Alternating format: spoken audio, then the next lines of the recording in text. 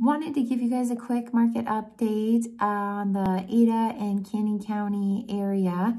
And we are about to enter mid-March. It's the 9th. And what we are seeing on a consistent basis is when houses in the market are competitively priced, so they come on market, a lot of top agents will list on a Thursday or Friday, and they will be reviewing offers on Sunday and Monday.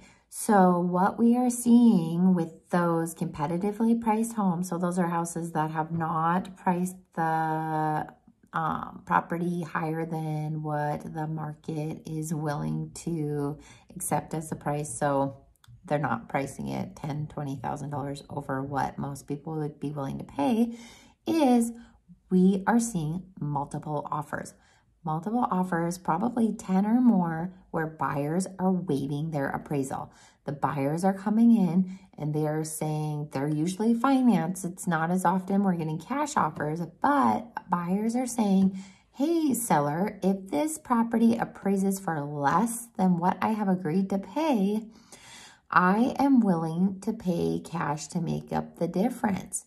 So that is leaving a lot of buyers that are, I guess I want to say, just barely qualified.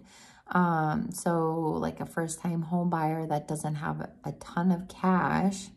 You know, they've done a lot of work to get in a position to buy. They are coming to the table well qualified, but they do not have, you know, $20,000 plus to make up for a low appraisal. So those buyers are effectively priced out of the market.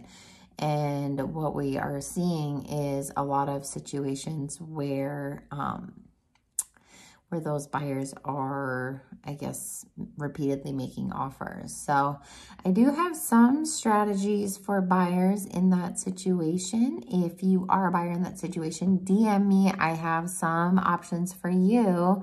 I'm not going to share them here because I want to keep them for clients, because I want to make sure that they're able to remain competitive in this market. So reach out to me. I would love to help you strategize, and I will talk to you soon.